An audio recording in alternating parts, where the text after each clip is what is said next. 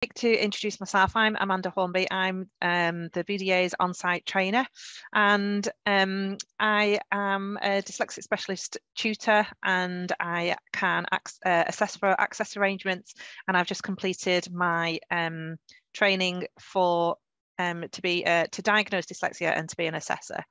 Our poll is asking you, are you a dyslexic employee, an employer, or a line manager or a manager? So please get involved with our poll. I'm going to speak to you a little bit later about assistive technology that is available for everybody to use.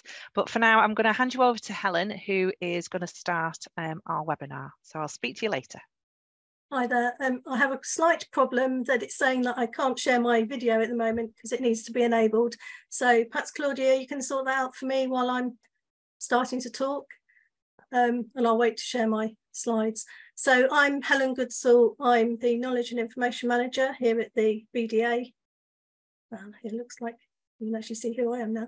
I'm the Knowledge and Information Manager here at the BDA. I'm a parent of 2 dyslexic children, and I'm a qualified workplace needs assessor. Right, now let's get on with the technical side here of sharing my screen.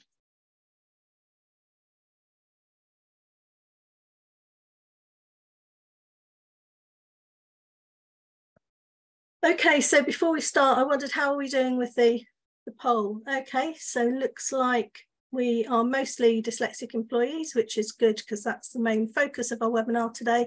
But it's also really encouraging to see some line managers and some employers have joined us, and we hope you also find this useful. But just to say that we will also be running in a couple of weeks' time a webinar specifically for employees. So please do sign up for that if you would like to. Okay.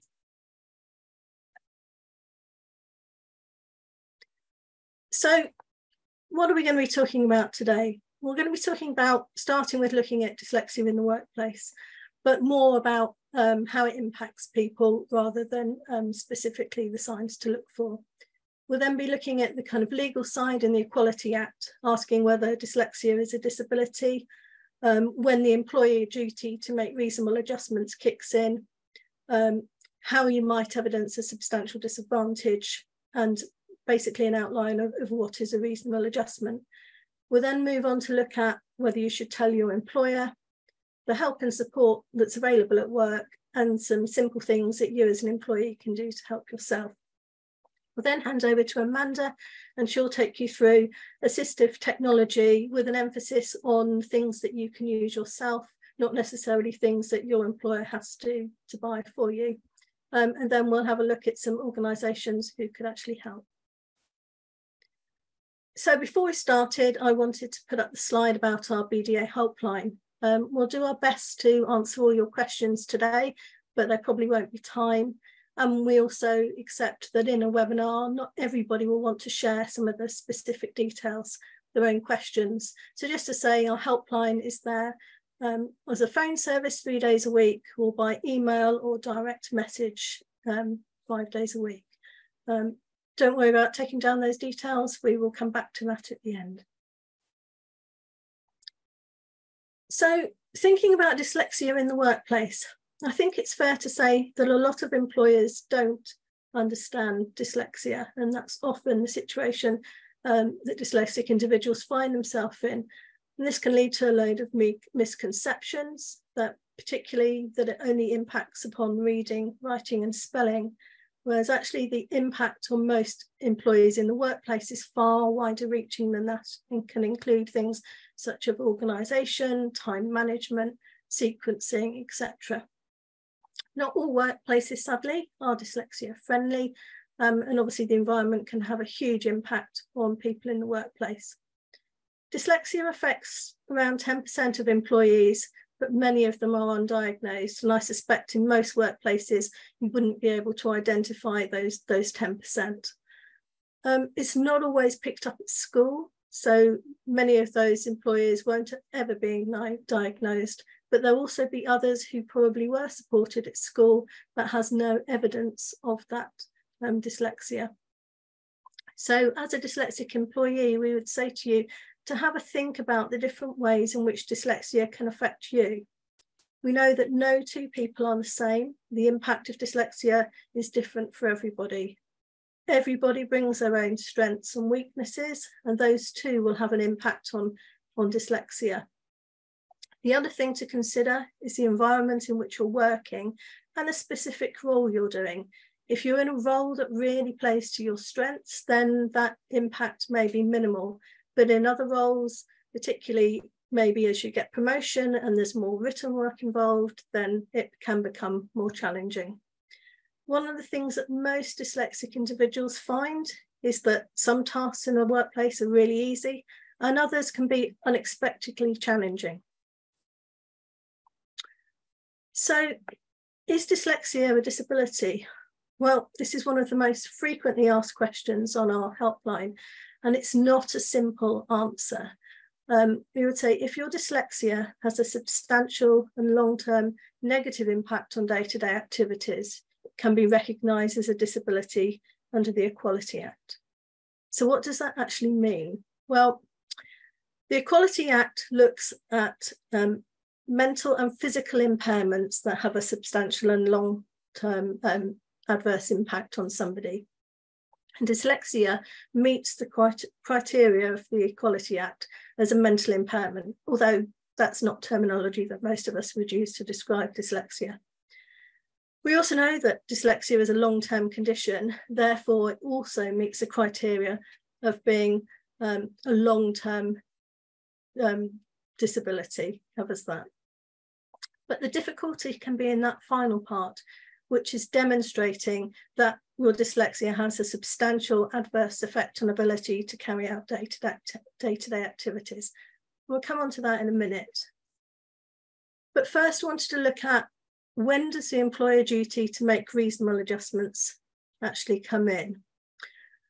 Well, employers must make reasonable adjustments to make sure that workers with disabilities or physical or mental health conditions are not substantially disadvantaged when doing their jobs. And that applies to all workers, including trainees, apprentices, contract workers, and business partners. So what is this substantial disadvantage? And how do we demonstrate that? And this can be really, really tricky. And this is one of those things where we frequently get questions to our helpline, is from an employer saying, how do I demonstrate this to my employer that I do have a substantial disadvantage because of my dyslexia? And we would hope that all employers would actually put in reasonable adjustments to support dyslexic employees, but that's sadly not always the case. So if you're in a position where you are needing to have to demonstrate that, a diagnostic assessment report is likely to be sufficient evidence, because by its nature, it's looking at your strengths and challenges, and it's comparing those against norms. So you're likely to be able to show from a diagnostic assessment where you're at a substantial disadvantage. However, we know that lots of people do not have diagnostic assessments, have never been diagnosed, others don't have the reports available, and actually the cost is often prohibitive for somebody to have a new diagnostic assessment.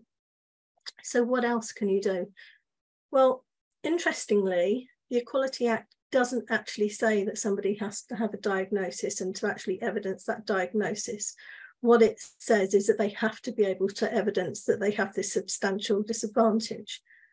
And it might be that you can evidence this from your work. So if you have a think about the specific things that you're having difficulty with, the things that you're asking for your employer to help with reasonable adjustments, which might be assistive technology, for example, or extra training, you may be able to evidence that in your work to show your employee that they have a duty to make reasonable adjustments because you are at a substantial disadvantage without them.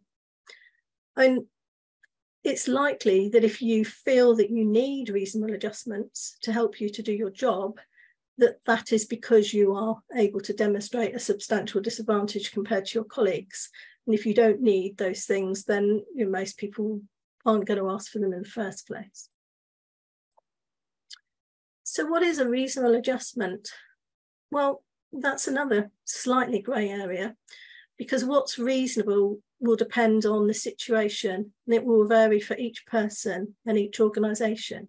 And actually, it will also vary for individuals within an organisation. So just because a colleague has something that is a reasonable adjustment doesn't automatically mean that that's available to you as a reasonable adjustment, because it depends on things like the impact your dyslexia is having on your ability to do your role.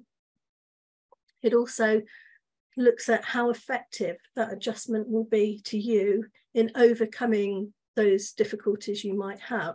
If it's something that completely eliminates any difficulty you have, then that's likely to be a very effective adjustment. If it doesn't make a huge difference, then perhaps less so. It will also depend upon the size of the organisation. A large organisation will likely have resources in terms of people and also financial resources, which may mean that adjustments are more reasonable for them to make than it might be in an employer who just has 1 or 2 employees. And it will also depend upon the cost of putting that adjustment in. So it's very difficult to actually give a list of what's reasonable adjustments, but what we would also always encourage is sort of dialogue between an employee and employer to actually find things that work for both parties, and also to consider the reason the reasonable adjustment is being asked for and how other ways that same, it's how it could be achieved, which may be a more cost-effective solution. So should you tell your employer that you're dyslexic? And again, this is something that we're frequently asked. And obviously there will be advantages and disadvantages of doing so. And ultimately, only you can decide whether it's something that you feel comfortable doing. I think it's important to say that there's no legal requirement to disclose your dyslexia. And many people don't, because of concerns about unconscious bias, possibly prejudice, or maybe even discrimination, which may come from workplaces that are less informed about dyslexia and don't really understand how to support people. The other important question is, does your dyslexia impact your job? If it doesn't, and you don't need reasonable adjustments to be made, then it may be something that you have no reason to disclose to your employer. But it's important to realise that they don't have to make reasonable adjustments if they don't know you're dyslexic and could not be expected to know. And the other thing to consider is that dyslexic challenges, if they're not understood as dyslexia, may be misinterpreted by your employer, who may see them as performance or conduct issues. So what sort of help and support is available? Well, thinking about reasonable adjustments, what type of things can you ask for? And the first is that you might want to have a look at policies that your organisation has, and there may be the need for amendments or opt-outs from those policies. This is policies that apply to the whole of the organisation, to all employees, but may have more of an impact on somebody who's dyslexic. And I'm thinking here, you know, for example, of things like hot desking, which might be difficult for dyslexic employees who struggle with focus and concentration, who may need a quiet place to work. I'm also thinking about remote working, either policies that say people have to work from home or policies that say people can't work from home.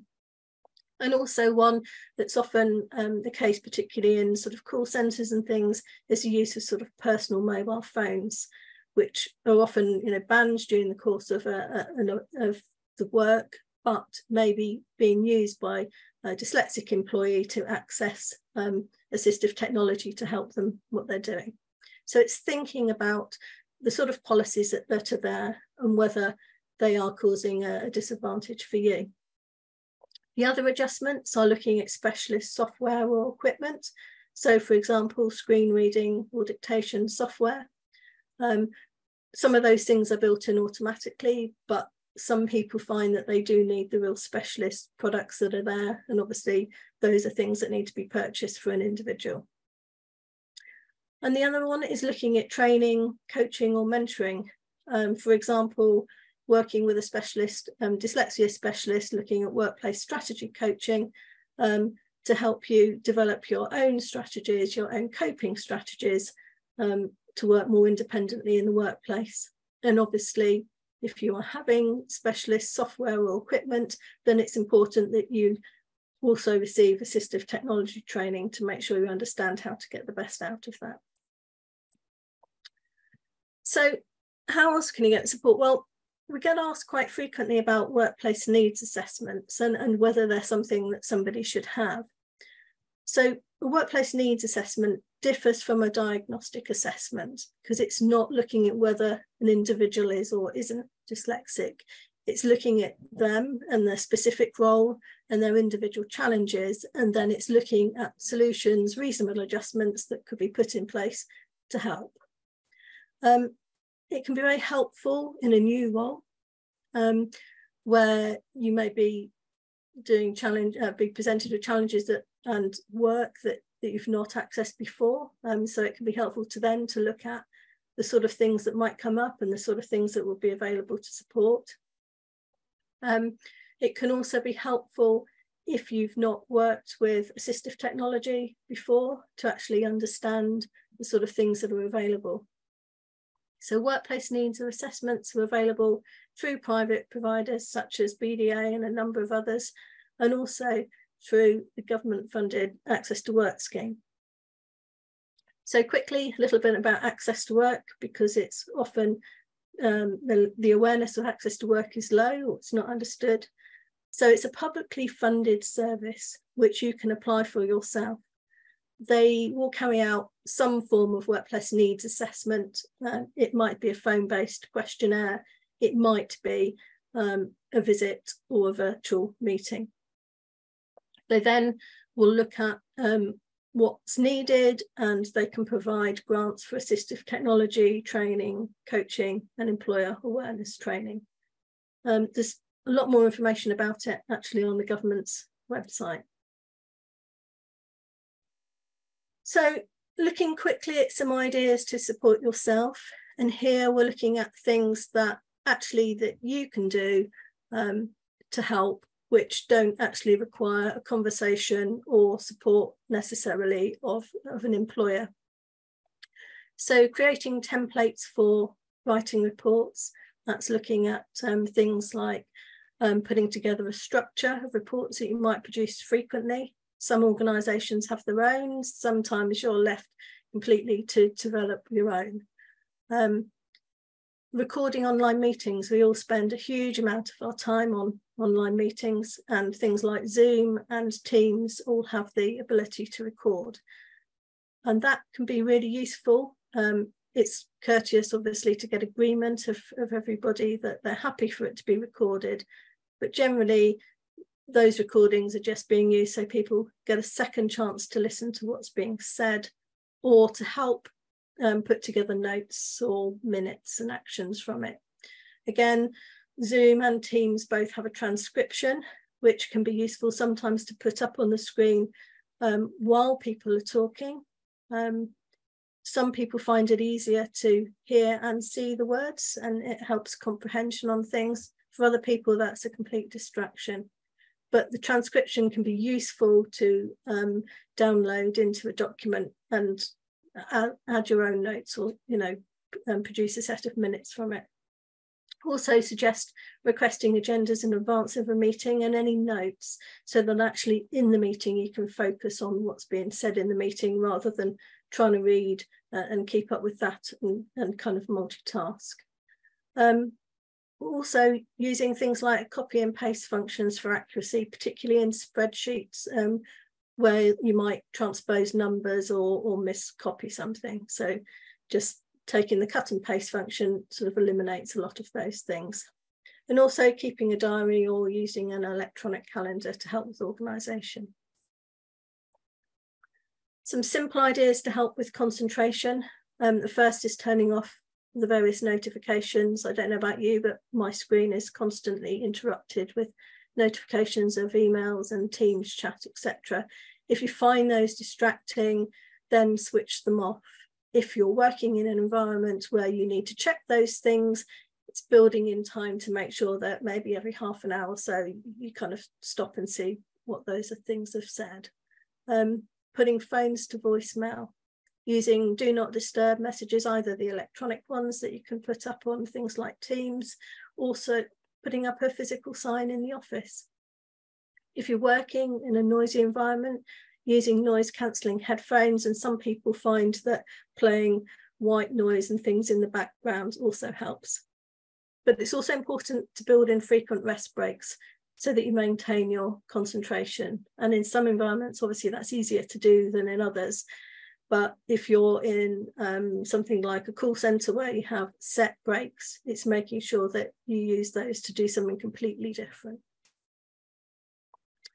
So I'm going to hand you over to Amanda, who's going to take you through assistive technology and how that can help you.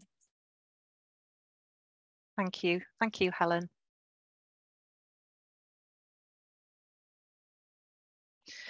Okay, so Helen's gone through some other ways that you can help yourself. So I'm going to go through some assistive technology with regards to reading, writing and memory, the three things that dyslexic individuals find particularly difficult and vary in degrees.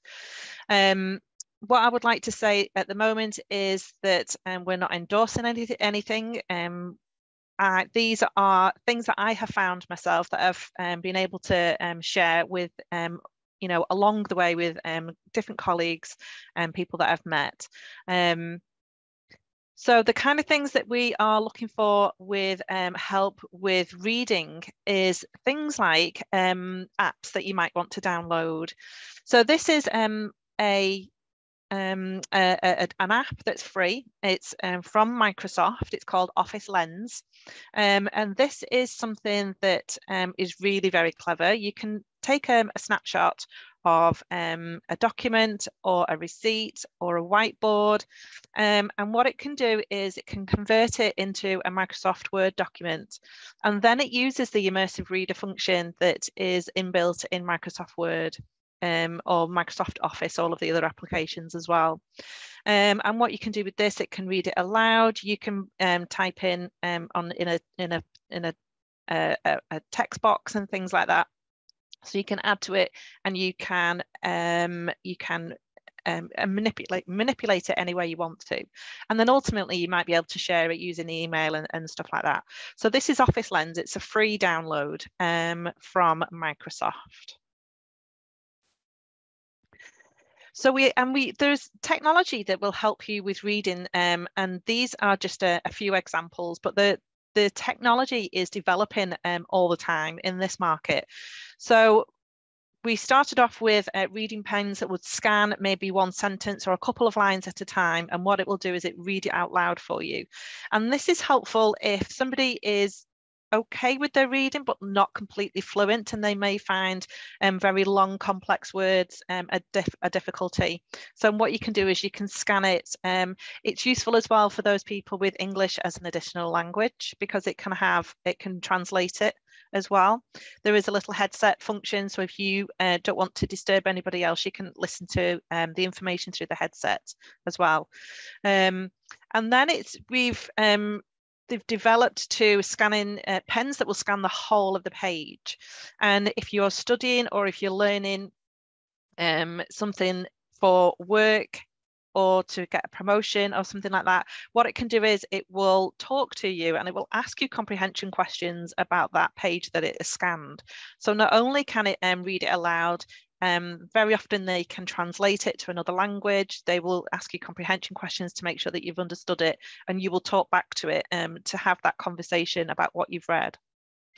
There is also gadgets that will actually click onto the side of your glasses that will do that for you.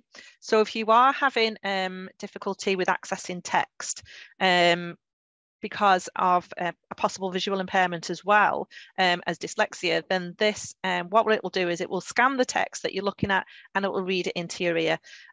So all of these kind of technologies are developing all of the time. So this is scanning pens or reading pens. This one particular that is called Orcam that I know of, that, you know, you do need to pay for them, but depending on the kind of software, it depends on the variety of the costs as well. So remember, the majority of us have a smartphone, I think. There is lots of accessibility functions that is already inbuilt on your device that you may not be aware of. So if you go into your settings app in your smartphone, then there's lots of different things that you can play about with and find something that works for you. And it might be that you want everything read aloud. It might be that you prefer to speak into the smartphone to navigate around it. You might be able to make the text accessible by changing the color background or the font. All of these different things are accessible and are already inbuilt. But if you don't know about them, then using a smartphone to the best of your ability isn't it's not going to be available to you, is it? So it's just about being aware of all of these accessibility functions and what you can do. If you're not sure about how to use them, YouTube is a fantastic resource as well, because there is always lots of how to do videos on anything specific in whatever smartphone that you might have. There'll be how-to videos on how to access specific accessibility functions. If you're using Chrome and Google Docs, there's also lots of accessibility functions that are already built in to this. This is called Read and Write, and if you download this app on the Chrome store, then when you activate it, you will get this ribbon at the top, and what you can do is you can highlight what you want to be read aloud, and you can play the play button. And again, you can manipulate the text however you want to. So you can change the background, you can change the font, and etc. etc. So it's about finding something that first of all, which platform you're using most of all, whether it's Microsoft or Google or Apple or whichever one it is, and then finding the accessibility functions and how all of these can help you with your day-to-day reading. Something else that is really helpful with Google Chrome are downloads that you can get through the Chrome extension function.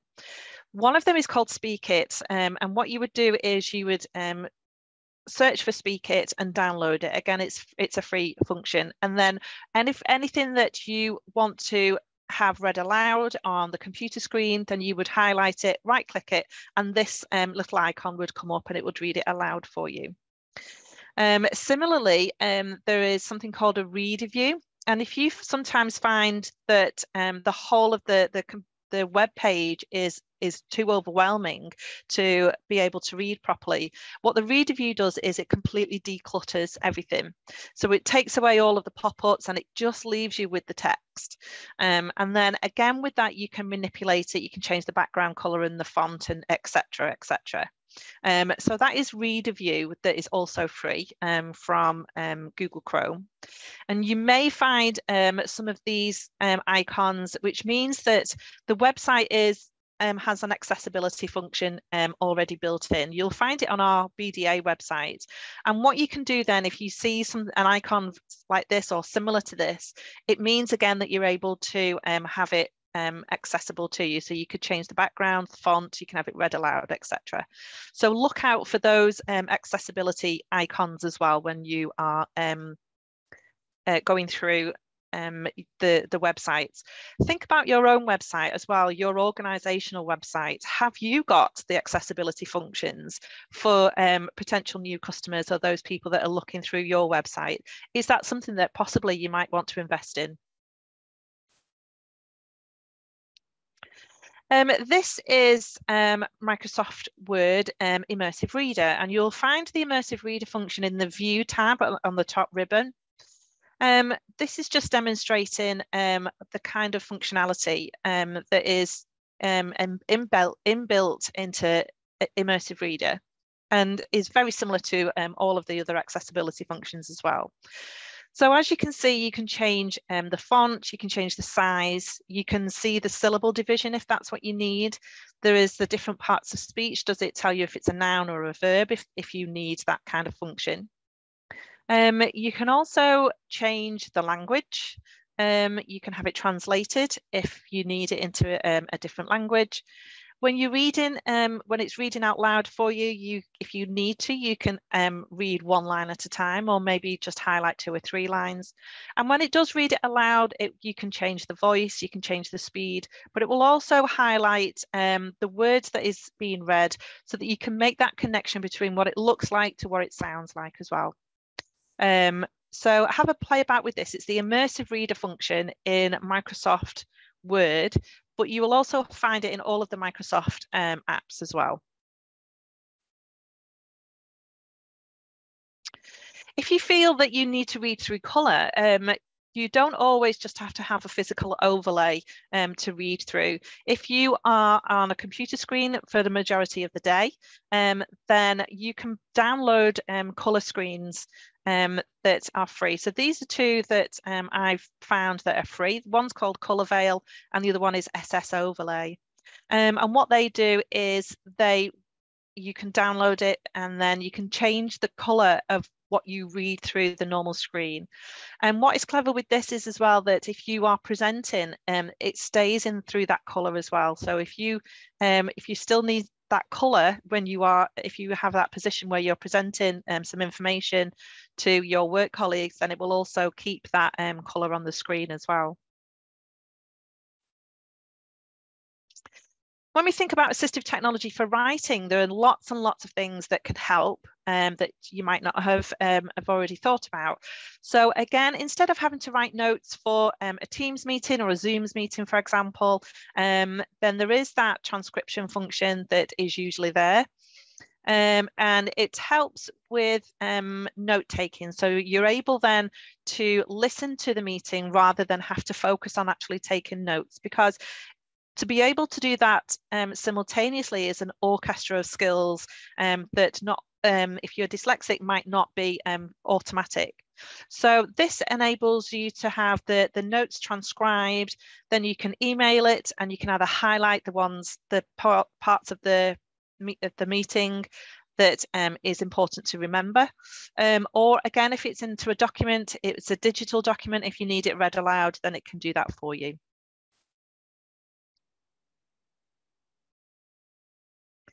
I use Grammarly quite a lot. I don't know if anybody else uses it. It's a free download, although you can upgrade it if you wanted to. And what this does is it helps you with your sentence structures. So for example, if you've put the comma in the wrong area, it will tell you and you can change it immediately. It will also help you with spelling as well. What I would say, if you're going to download Grammarly, please make sure that it's on the UK English or not the American English, because you will get some kind of bizarre spellings as well. So Grammarly is, you may have seen the adverts pop up on YouTube a lot. They do advertise a huge amount everywhere, but I have found personally it really does help with, especially if you're sending emails frequently, then it does help with making sure that your emails and your sentence structure is professionally presented. Speechify is an app that it can be a free download, but again, you can upgrade it if you wanted to. It describes itself as a reading assistant, and basically it works very similarly to the Office Lens. It depends on which format is most comfortable for you though. So you might find that the Office Lens format is much easier to follow than Speechify and vice versa. But very often it will do things like scan the whole page and it will read it out to you and things like that. So all of these kind of apps, Speechify is not the only one, but there is certainly lots of them in the App Store that can help you.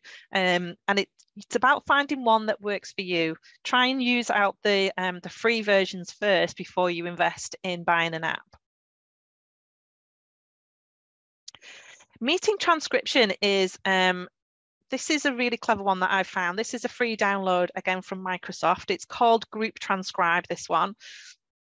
And it looks like this on the App Store. There's lots of them on there, but I found this one particularly helpful. And what this does is, unfortunately, it only works on Apple phones, unfortunately, or gadgets.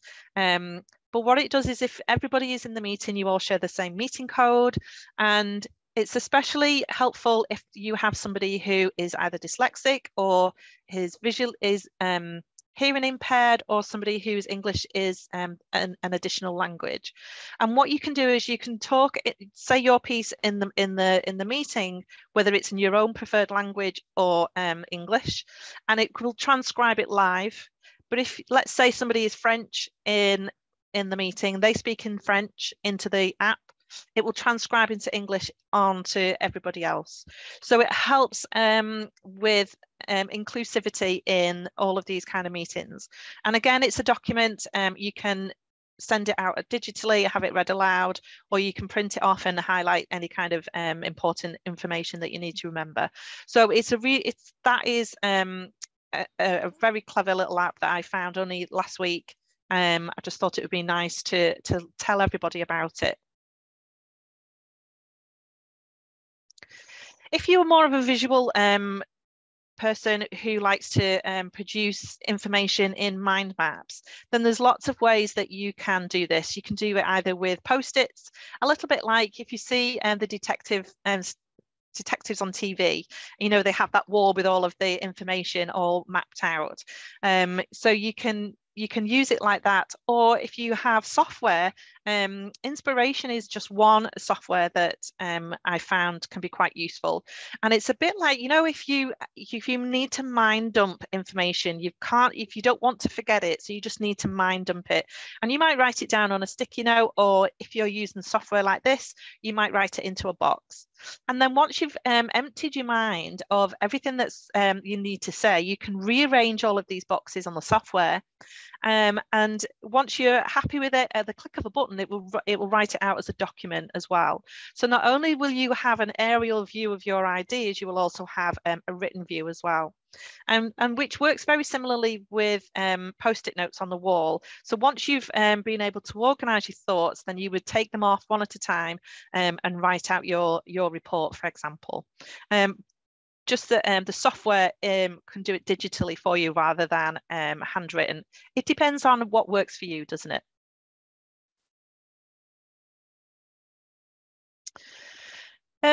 Mobile device settings, again, using this little icon down here next to the space bar is a microphone. So rather than having to have the laborious task of actually writing or texting, you can just speak into your phone. It might be that you're speaking into a text or an email or at the notes page on your phone. And what it does, it listens and it transcribes your thoughts. And what you can do then is that you can share it. You can either email it or text, whatever. So it's a neat way of removing that barrier of having to text or spell if that is something that you find particularly difficult. Again, instead of sending a text, you can send a voice message instead, if that's what you prefer. I know that, you know, very often I will say it's easy just to give you a ring rather than go through, you know, lots and lots of text backwards and forwards. So if you find that, you know, somebody isn't picking up on the other side and you prefer to orally give a message, then please use this function to send in as a voice text rather than a written text, if that is helpful to you. And when we think about a memory, there are lots and lots of apps for to help you with your memory as well. So things like an electronic calendar. There's a plethora of them, isn't there, on the marketplace in apps and software at the moment. But what you might find is in the workplace, it might be helpful if everybody uses a group or shared calendar to help keep up to date with what everybody else is going to do. And that will also help if you need to dedicate a task to a work colleague. You can all share the same platform and put those in as well.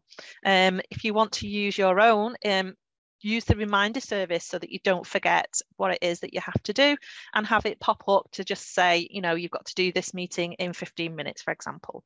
So all of these electronic calendars, again, it's about finding one that works for you and your colleagues to be able to help. This function, which is just what we've talked about really, is a voice reminder. It might be that you have something in your head and you don't want to forget, so you can use an audio clip, and then you'll be able to listen to it as many times as you need to. So say, for example, you need you're working in a warehouse and somebody needs to pick up 5 items. The dyslexic thinks, I can only really remember 3. Let's put it into my audio clip and I can listen to it, and then I can remember what it is that I've got to pick up. So it could be something as simple as that. But voice reminders and using the audio functions on your mobile gadgets can be really, really helpful. And then to help with organisation, task lists and to-do apps, there's lots and lots and lots of them on the marketplace now. It might be that you can use the ones that are already integral to your system, whether you're using Microsoft or Google Docs or whichever one you're using. It might be that you need one to help organise the whole day or the whole family. So you've got things like remember the milk, for example, or you want to use the functionality in your own mobile phone. So remember to use the technology to your advantage, really, to help you with your organisation. And if you need that shared family organizer, for example, then please use them to your advantage.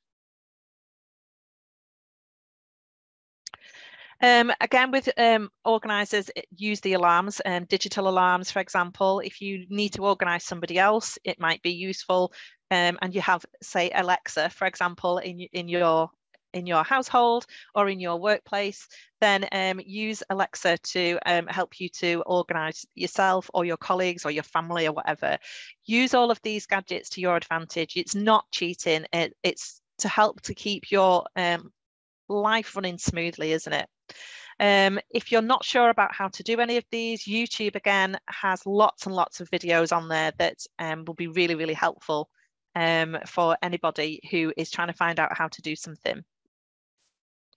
And again, there's to help with reminders, there's Post-it has or Sticky Notes has a downloading app, and you can manipulate all of those different things that we've talked about already, the functionality of them. You can share information, you can have a brainstorming session. You know, if you are having a meeting and you want to, you know, take notes, you can use Sticky Notes and the app to be able to share the information that you want to as well. ChatGPT is something that is really quite clever that I've found very recently. This is a function that it's an artificial intelligence, and I'll try and just, oh, not that one. I'll try, that is, that link is for YouTube. So what it'll do is it will give you a tutorial to how to use ChatGPT.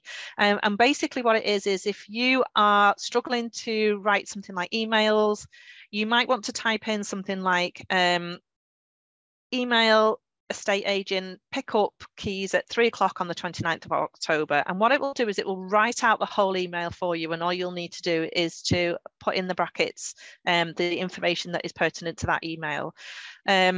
You can play about with it. There's lots of things, functionality that you can do with it.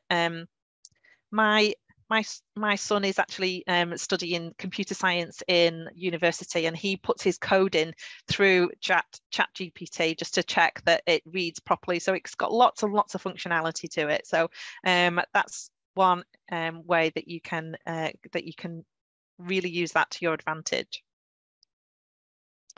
Helen, I think I'm going to hand over to you to finish off. So I'm just hoping that everybody has enjoyed looking and being aware of all of these assistive technologies that I've highlighted.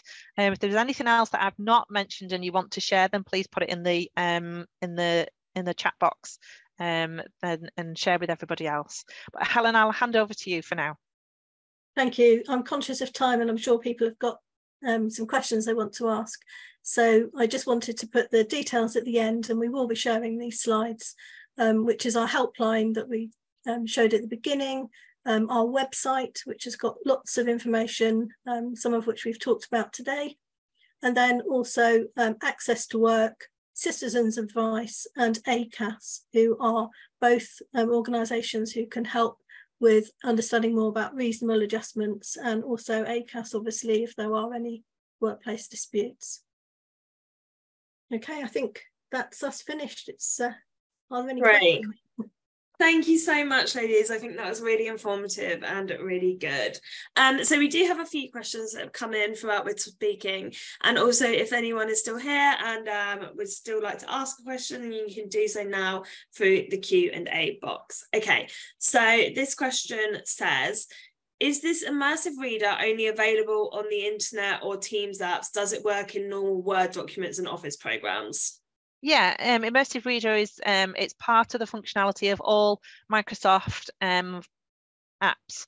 So it'll work in PowerPoint or Word. I'm not sure about Excel. It might be a limited availability in Excel, but yeah, all of the Microsoft Office systems all have immersive reader. Okay, great, thank you. So another kind of techie question is, do the reading pens interpret normal handwriting as well as typed document? I believe so, yeah, although I've not used it on handwriting, but the best people to ask really is the companies themselves. If you're thinking of purchasing one of those and you find a supplier, then ask them personally, but I'm sure it will be able to help with handwritten documents as well. Right. So this next question says, do you recommend employees presenting with dyslexic traits to also be screened for visual stress with the two presenting so similarly? Okay. I would always say go, if somebody is having symptoms of visual stress, i.e. that they find that either text is distorted or they find it's discomfort when they're reading, that they should start with a proper eye test with an optician who can refer them on if necessary, because there are lots of different reasons why people might be having visual difficulties, and those should always be investigated to make sure there's no sort of underlying cause. Right, thank you. So this question says, I'm a nurse and I struggle with putting things into long-term memory. Do you have any helpful suggestions for the workplace?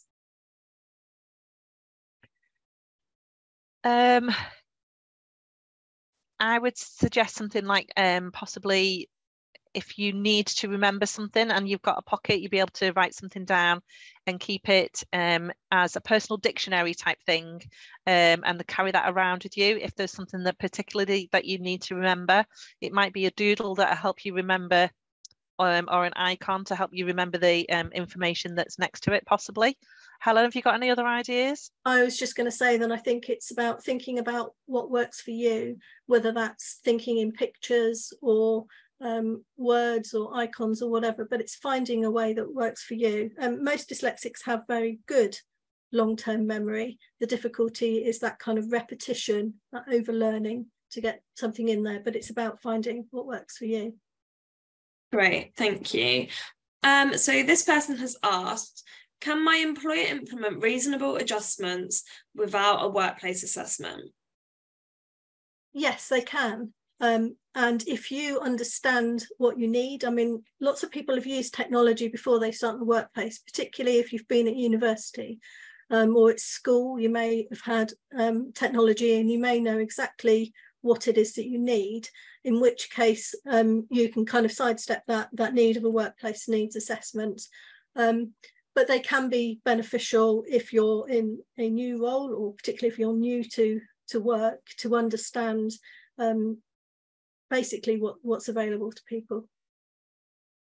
So following on from that question, somebody has asked, do employers have to pay towards any of these reasonable adjustment recommendations through Access to Work? Yeah, so Access to Work will fund some things and will also fund a sort of a proportion of things. It depends on the size of the employer. If you've got less than 49 employees, I think all of it's free. Over that, then organisations are expected to fund part of that cost. Perfect, thank you. So a more general one here, which I guess could be applied through lots of different situations. This person has asked, how can I improve my short-term memory? These, again, they're really difficult things. There are lots of kind of things people can do to find ways to do it, but a lot of it is really about finding things that work for you. People with dyslexia will all have difficulties with short-term or that working memory, some people more than others, and there will be a limit to how much you can make an improvement, but it's finding things that work. And I think, as we said before, it might be that you have to make a note of something, or you have to use a voice memo to actually help. So it's finding kind of coping strategies and things that help where you're actually getting your own challenges. Yeah, I was just going to say that, Helen. Find a strategy that works for you. It might be that you go through 3 or 4 different strategies before you find something that is helpful to you. So yeah, all of those things that I've mentioned about memory, the voice recognition, the apps, the help to remember the apps, the electronic calendars with reminders and things like that. Whatever works for you will help to improve the life of your day-to-day life with your working memory. It's not about improving your working memory, it's about how to cope with it. Thank you. So this person has said that they feel overwhelmed with kind of loud and lots of audio. I find it hard to type notes because of the noise in the office. Is there any recommendations for that? Sorry. Sorry, Helen, I was just going to say you were noise cancelling headphones. Were you going to say that as well? I was going to say the same, and experiment with things like listening to white noise. There's loads of things you can download that make kind of funny noises in the background, and I know people who use those and think they're absolutely amazing because they kind of focus the mind on that and sort of cut out things. But so yeah, again, it's experimenting with different things to see what actually and what you might be able to find as well, and ask your workplaces if this is possible. There are like foldable portable cubicles that you can put on your desk, and that will be like a do not disturb sign for the rest of your colleagues, for you to say to everybody, I'm trying to concentrate, please don't disturb me. And also for things like in the headphones, I found a YouTube channel called Yellow Brick Cinema, and they play concentration music, and it's very similar to the white noise. It blocks everything else out and it allows you to concentrate. Perfect. Thank you so much. And one final point I would make on that is, if you're able to, it's finding different times of the day to do different tasks. So it might be that you can focus on things early in the morning or later in the day when it's quieter, and then during the day you can't do that. But obviously that's not always feasible in the workplace. So this person has said, will we be at the Dyslexia show in Birmingham next year with more information? And I said, I think we will be, won't we? I very much hope so, yes. Yes. And then the question underneath has said, I have bad handwriting to disguise my spelling, but now I can't read my handwriting, so written notes don't help, as I can't read it back. Do you have a strategy for what else I can do? I can't really use dictate as I'm in a busy office. Well, but when we talk about using dictate, is there a possibility you can possibly have one of those portable cubicles if you are using dictate? Then that will just muffle out all of the noise in the background. Apart from doing handwriting, perhaps create follow a typing program to help improve your keyboard skills rather than typing. Helen, can you think of anything else? I was just going to say, a lot of dictation things will work with headsets, and I think because so many of us now spend time on virtual meetings, it's far more common to be wearing a headset and a microphone to use things in the office. So, experiment with something like that and see if that works better. Perfect, thank you. So this person has asked, can an employer refuse to implement reasonable adjustments, software/equipment, if they think it will be disruptive in the workplace? They can make a business case as to why it isn't a reasonable adjustment.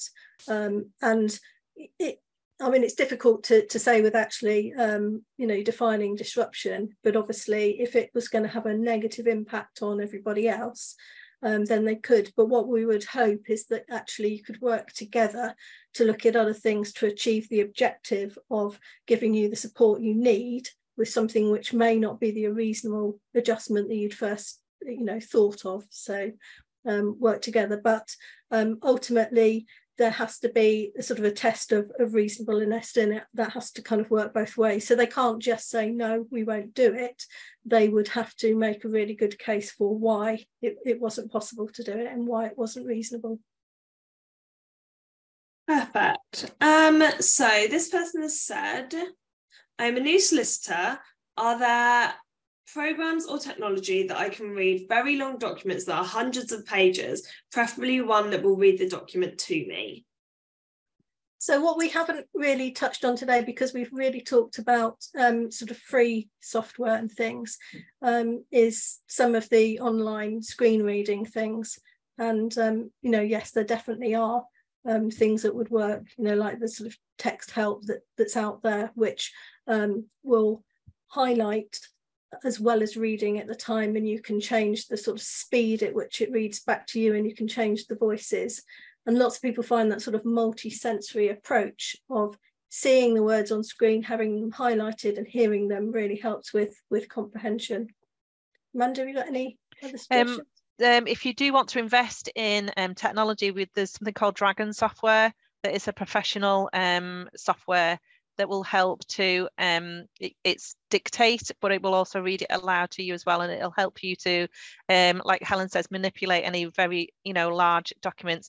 And you can have it so that it is you can tailor it so that there are specific jargon that will help you to in whichever industry that you're in. So I know that the NHS has professional the Dragon professional for medical, so there will be something probably for Dragon in law and for you to be a solicitor. So have a look at Dragon software. It's not cheap, however there are professional softwares out there that will help and do everything that you need them to do. So I think this will probably be our last question, but as we said in my last webinar that I did yesterday with Helpline, that our helpline is open and all that information can be found on our website on how to contact them through Facebook, Instagram, email and phone. So if your question wasn't answered today and you still feel like you need an answer, then please do go via the helpline and they will direct you to the right place. Our last question says, very specific, but is there any way that apprenticeship as part of a part-time uni scheme can get support, as we can't claim DSA as an apprentice and not a full-time student? I don't know if that's too specific. They should be able to get support through access to work, and it's certainly worth checking that, but it would only apply for the work element of the apprenticeship, not for the study element of the apprenticeship, which is obviously sometimes where people need the support as well. But yes, they should be able to get it for support in the workplace. And it may be that if they get technology to support in the workplace, that they're also then able to use that technology on a laptop to access their studies as well. Yeah, speak to the universities as well. There'll be like a student body that will be able to find some help if you're struggling with your studies as well, alongside your placement. Perfect. Well, I think that's all we've got time for this afternoon. Thank you so much for everyone that joined us. Make sure that you check out the rest of our webinars that we've got coming up and see if any of those might be useful. And thank you to Helen and Amanda. So great. Thanks, everyone. Thank you, everyone. Thank you for all your kind words and your thumbs up and your love hearts and everything. Thank you so much. And we'll see you again. See you soon. Bye. Bye.